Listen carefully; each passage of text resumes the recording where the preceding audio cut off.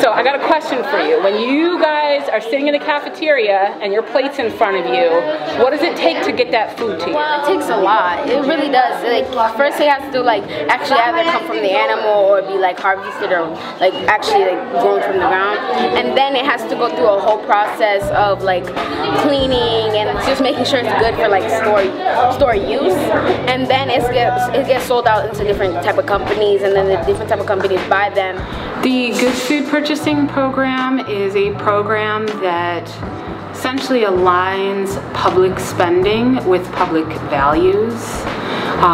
So our school district spends millions of dollars each year on food to serve students in the Buffalo Public Schools.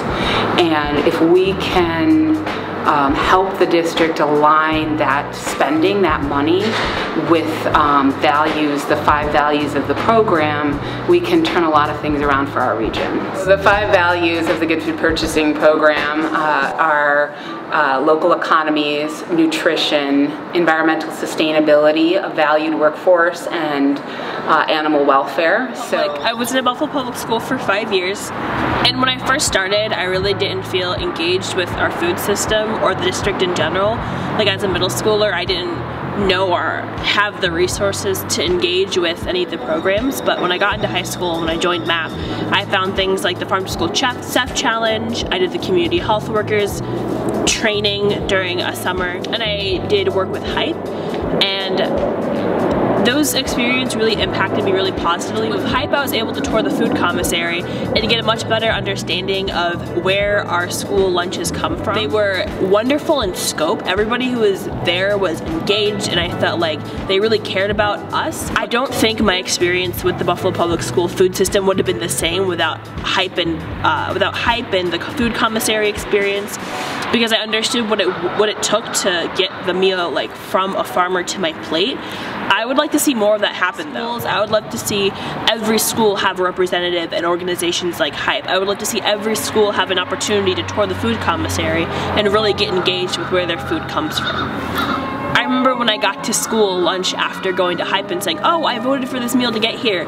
The kids would be like, well, how do I vote? How do I get involved? One of the key changes that we'd really like to see is the community more involved in what the district is serving. Community would be students and young people, could also be parents, and getting folks more engaged in what is served and how the district is spending its money.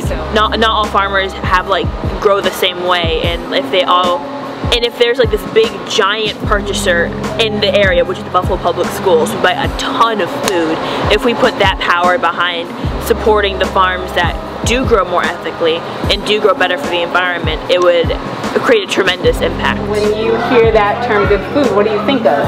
What's good food? Well, when I think about food, or good food or healthy food, I think about kale salad. Kale salad is really good. Also, when I think about good food, I think about food that's also it's tasty, but it's good for you. What do you like in food? What do you look for? I look for the taste, not for the look. And I also look if it's healthy or not. They have good food that has bad smells but good taste. And they have food that looks really good smell but really bad taste. That's what I really hate.